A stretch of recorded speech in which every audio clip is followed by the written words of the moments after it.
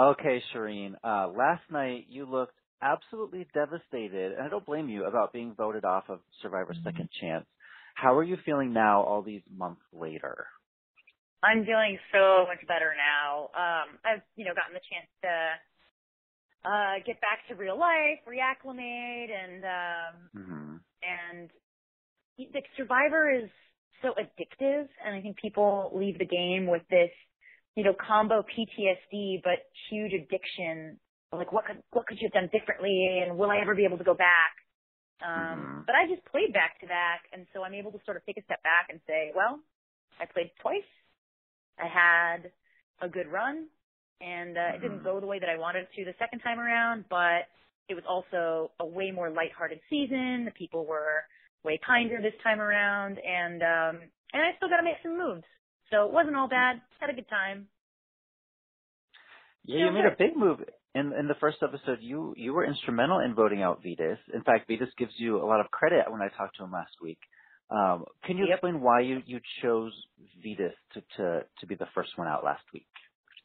Yeah, it was several reasons. One, we felt like he was the most connected person. We thought he and Terry would be the most connected people in the game in terms of both pre-game alliances and pre-existing relationships with people. And then also Vetus, both of them also weren't really willing to work with us, but Vetus in particular, when I tried strategizing with him, he would just say to me that he was just there to have fun. And that's because he already had his alliance locked down, or so he thought. And I just thought, well, gosh, if he's not willing to work with me at all, then I better get rid of him because I got open doors elsewhere.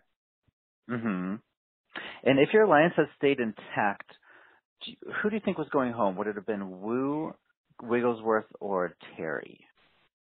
It would have been Terry. Terry was pretty lacking in social graces, was often saying rude and condescending things, particularly to the women. And I don't think he realizes that he is that way at all. But he said some inappropriate things, like when Abby was reading the tree mail on day 3 for the first challenge, the font of the tree mail was really hard to read, and so,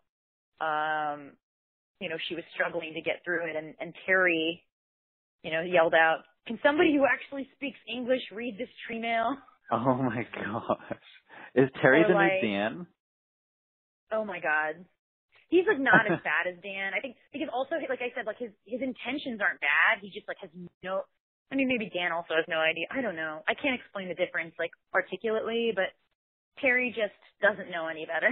He doesn't realize how bad the things are that he's saying when he says them.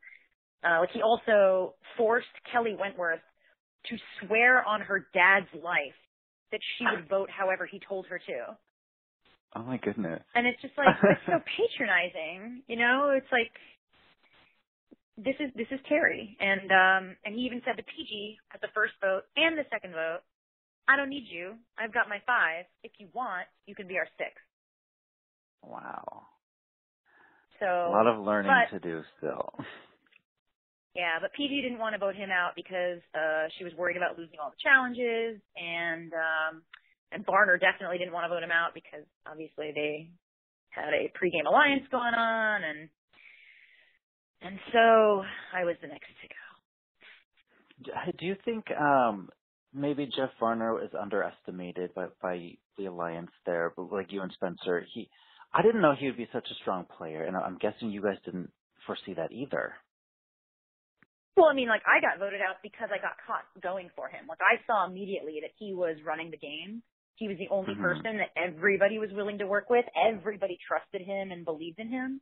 And so when he turned on our alliance, I picked up on it immediately and thought, we got to get everyone to vote him out because he's untrustworthy. But I think other people are underestimating him, or I think other people just want to I think they look to him for that guidance. For that strategic guidance that they lack. Like Terry and Wigglesworth, not very strategic people, have no idea what game they're playing. So Varner is a great leader for them. I think that by the time this tribal council rolls around, everybody there knows that that Jeff is running the show, except for Terry, because Terry thinks that he's running the show. Gotcha. Mm-hmm. At Tribal Council, Jeff was trying to make this case that your game last season and Abi-Maria's game this season are very similar. Do you think those are fair comparisons? I think maybe he was stretching it a little bit. Oh, just a smidge. No, I think perhaps the comparison that he was making was that she felt like she had been out, and she felt like she was an outcast, and Terry came and comforted her.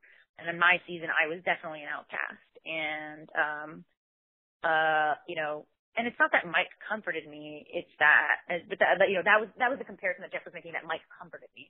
But in fact, I was actually the victim of a vicious attacks by multiple people throughout that season, and in particular during the most vicious one, Mike was the only person who stepped up for me and stopped it from happening. In this case, Abby is the one attacking everybody around her all the time, and people are building up defenses against it. And when they defend themselves and protect themselves against her, she gets upset. And she, then runs away crying. And this would happen all the time. And I kept protecting her and I kept comforting her, and it got to a point where I just couldn't do it anymore. And that was the final one that you saw on TV. And so are they similar? No. They are not similar at all. The only similarity there is that she was crying. I was crying. People cry. I can't imagine what it would be like to be on the island with Abi-Maria. I mean, she's great TV, don't get me wrong, but I don't think I would ever want to actually talk to her in person. Is that rude? I mean, what's rude is the way that she treats people. Yeah. Like, I think most recently she did a Periscope where she said, this is Abi-Maria in a nutshell. She does a Periscope the other night where she says, people shouldn't say mean things about other people. You should only say nice things about other people. Spencer is a little shit. Spencer's a retard. Oh my God. And I'm like, we, of course, are sitting here thinking, like, did you just say that? Did that just come out of your mouth? Do you hear yourself? And the reality is she doesn't. She doesn't hear herself. She doesn't hear that contradiction, like back to back though it is. She doesn't see it. She doesn't see herself as doing anything wrong. Hey, where did this alliance with Spencer originate from? Was it mostly just a friendship, or was it strategic, or maybe both? All of the above. He and I just really gelled and saw the game in very similar ways, and saw different people similarly. Like, we saw Vetus as a threat. We saw Terry as a liability. We saw Kelly Wentworth for the intelligent, logical partner that she is. And we saw Abby as a vote that we needed to get our way.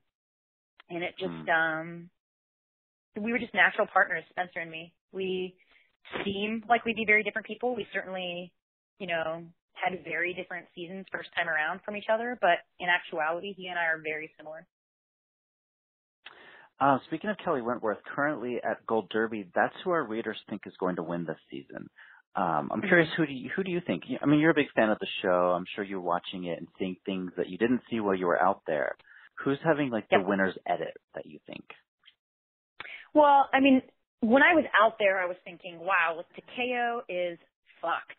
The Bion tribe just got all the psychological stability, and they get all this bonding time with each other now to, hunker down and shore up their alliances with each other. But I do think that if anybody can break into the Bion scene, it is both Spencer and Kelly Wentworth.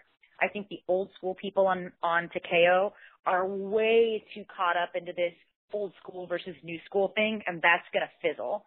I think that Varner, while he's an amazing strategist, I think he's being way too open about how he's the guy in charge right now.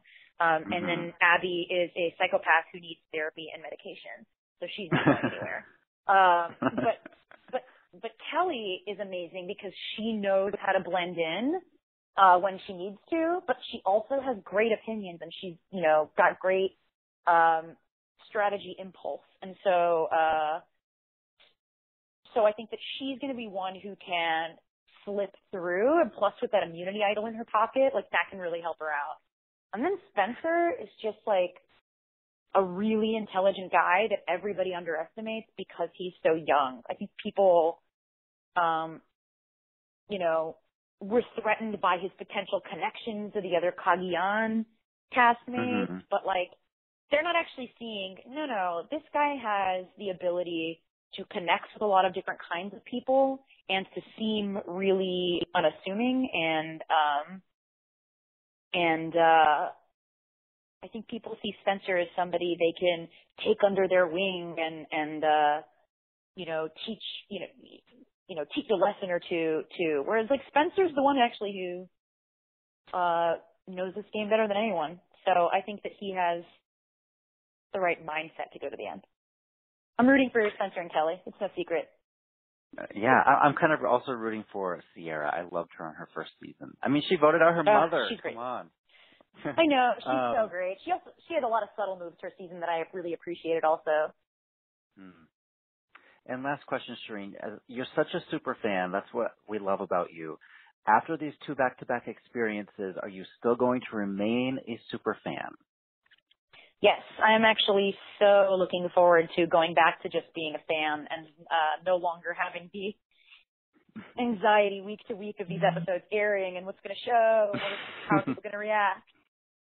So, yep, definitely still a fan. Looking forward to it. Nice. Well, we will see you at the reunion. I wish you could have lasted a little bit longer, but hey, that's the way it goes. Yep, me too.